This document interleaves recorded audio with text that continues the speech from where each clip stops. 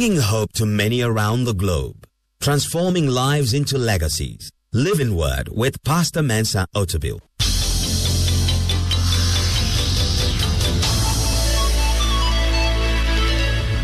And now, today's word.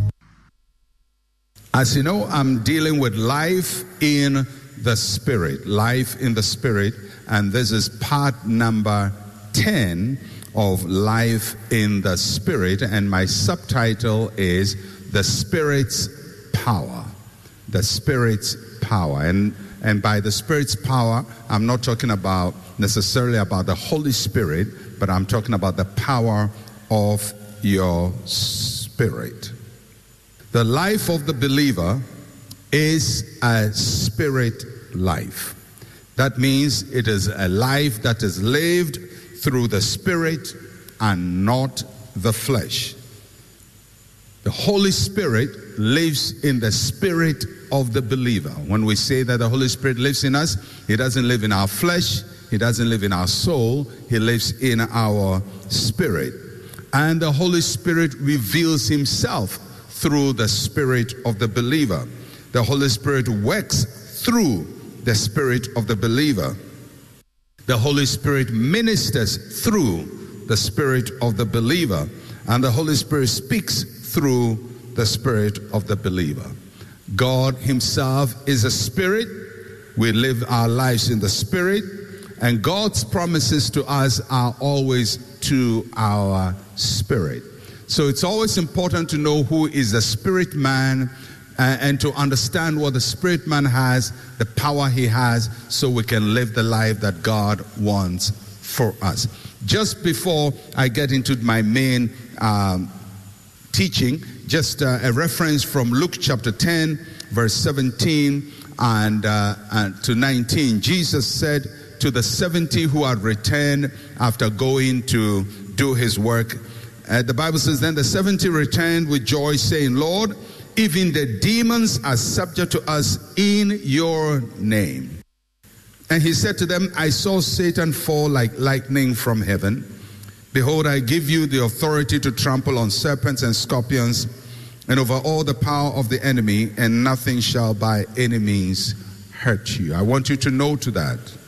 I give you the authority to trample on serpents and scorpions and over all the power of the enemy, and nothing shall by any means hurt you. This is the promise of Jesus to us. And it's a promise He makes to us, not to your flesh, but to your spirit, that we have power over every power of the enemy. Jesus said, I saw Satan fall like lightning from heaven. The Greek tense is an imperfect tense, and so if you read it literally, it would sound like I was seeing Satan fall like lightning from heaven. I was seeing.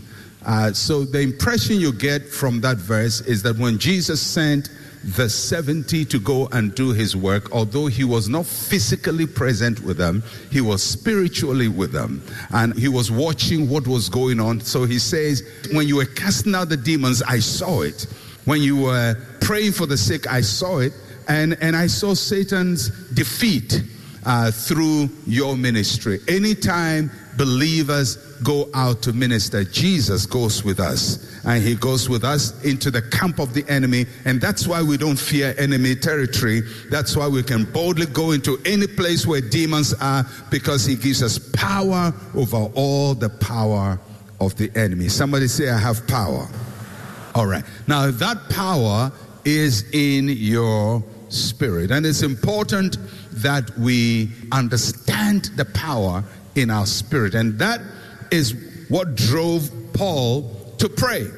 And he records a prayer that he prayed for the Ephesians in Ephesians chapter 1, verses 15 to 13.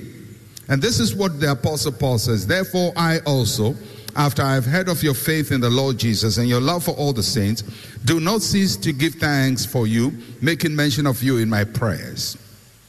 What's he praying about? When Paul says, I'm praying for the believers, what is he praying about? that the God of our Lord Jesus Christ, the Father of glory, may give to you the spirit of wisdom and revelation in the knowledge of him.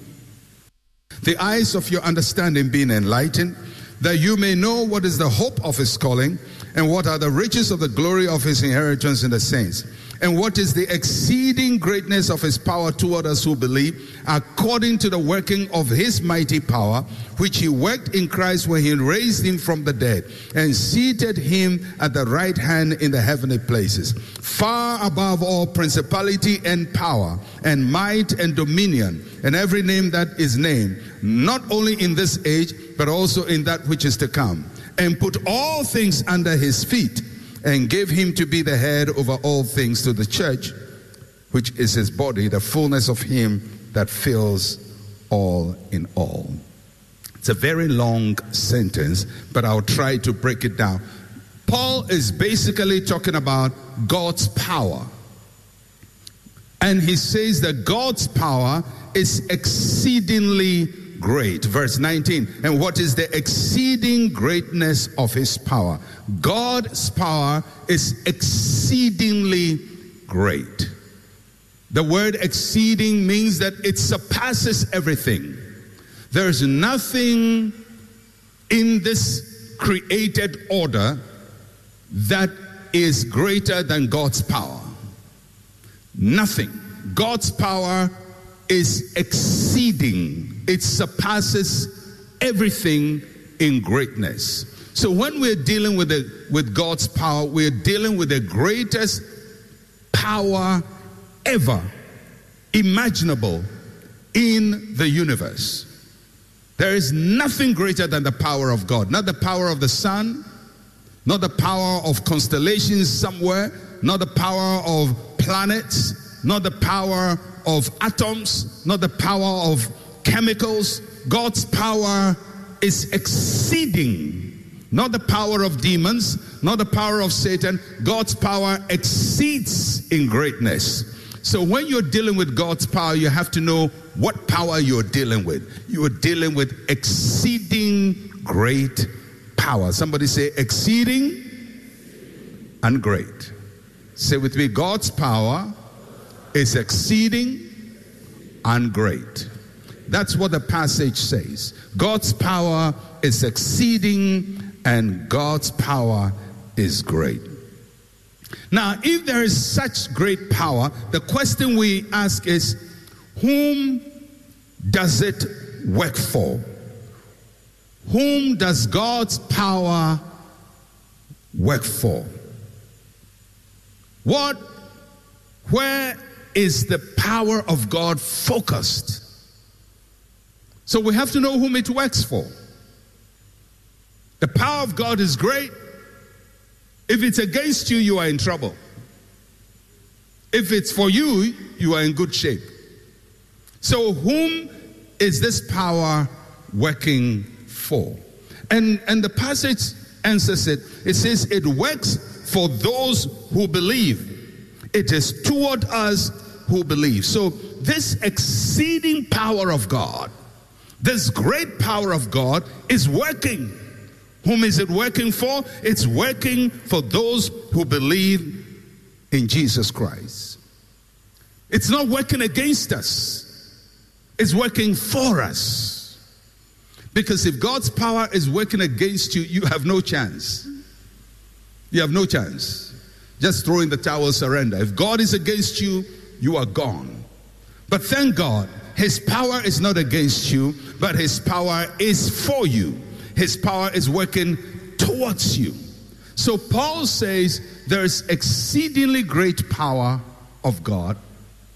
Whom is it working for? It's working for those who believe in Jesus Christ.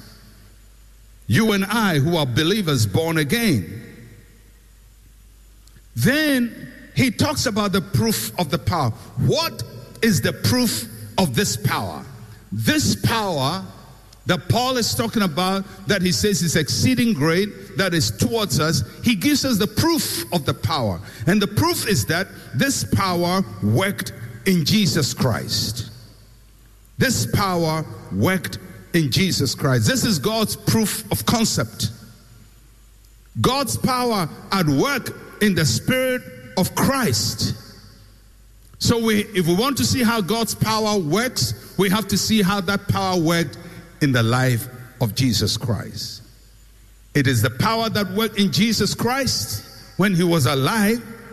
It is the power that worked in Jesus Christ when he died. But Paul doesn't focus much on the power at work in Jesus when he was alive. He talked more about the power that worked in Jesus when he died. Now, Jesus was crucified on the cross and he died. We know that. He died on the cross. Before Jesus died, he prayed and said, Father, into your hands I commit my spirit. So Jesus died, but his spirit didn't die. His spirit was still alive. Spirit was not affected by death. Of course, no human being's spirit dies when they die. But Jesus was very careful about committing his spirit into the hands of the Father. So, although Jesus was physically dead, his spirit was not dead. And this exceeding power that we talked about, this exceeding power was still at work in the spirit of Jesus. Body is dead, but the spirit has exceeding power in it. I want you to think about it. The body is dead, but the spirit has exceeding power in it. The body is dead and buried in a tomb, and a stone is rolled up the tomb. But the spirit is alive, and the spirit has exceeding power of God working in it, in the spirit of Jesus Christ. So Paul is saying that this exceeding power, the proof is that it worked in Jesus. How did it work in Jesus? It says it raised him from the dead. It raised him from the dead.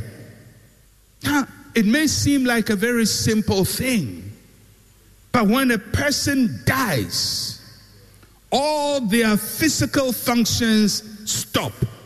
The heart stops beating, brain dead, liver dead, kidney dead, cells dead.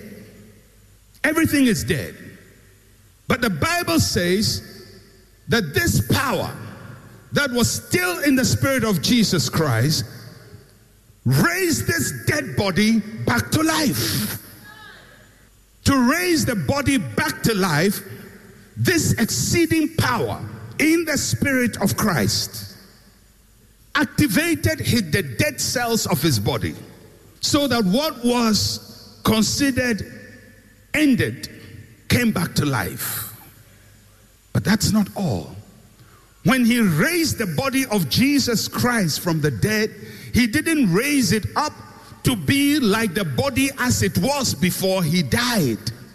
He raised it up into another form called a glorified body. So the spirit in Christ activated the body of Christ and turned it into a different kind of body, a glorified body that can walk through walls and walk outside of walls, be in one place at one time and be in another place in another time. And all of this is because the exceeding power is still at work in the spirit of Jesus Christ, activating his body. I want you to follow this carefully, because we're going to land somewhere.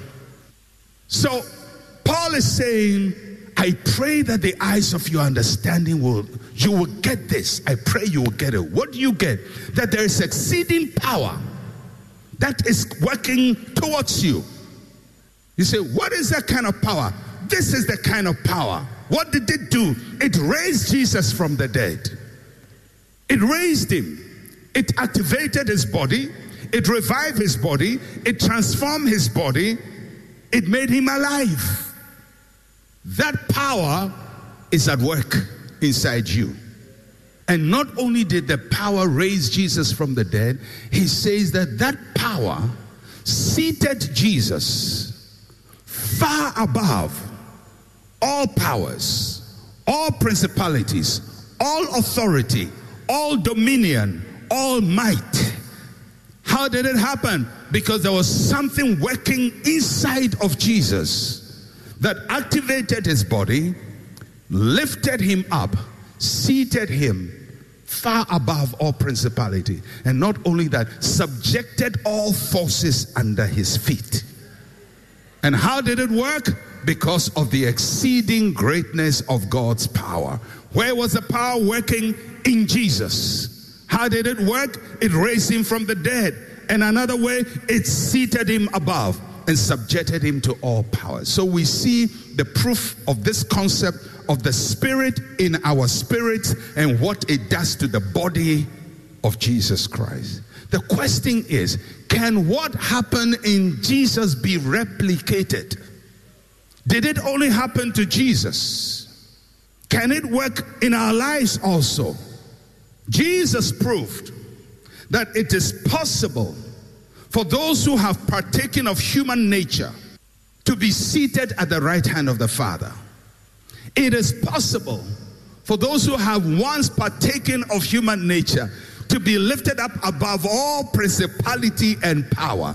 And he didn't do it for himself, because Jesus didn't need that. Before he became flesh, he already had power over all principalities and power. He was already above them. What he came to do is to prove whether flesh and blood can have that power. That's why he became flesh and blood, to demonstrate that it can happen. So after it happens, now he has to see how he can duplicate what has happened to him in the life of all human beings who believe in him and trust him. That this same exceeding power can work in their spirits and do for them what it did for Jesus Christ. So the question is, where is this exceeding power now?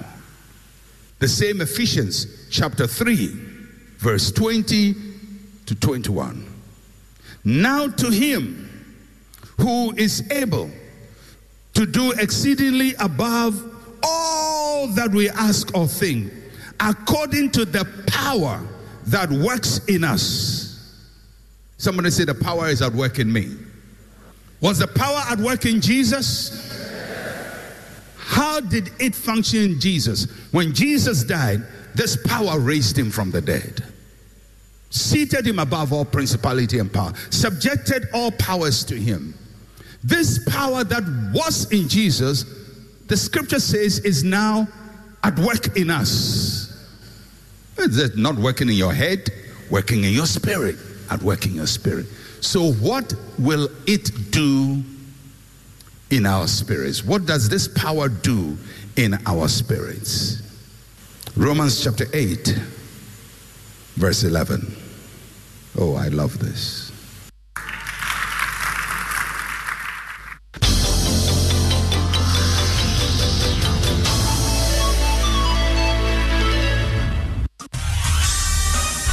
Thank you for listening to Living Word. To interact with Pastor Mensa Otabil, like his page on Facebook. Follow him on Twitter @Mensa Otabil. Email otabil@centralgospel.com or call +233 302 688 000.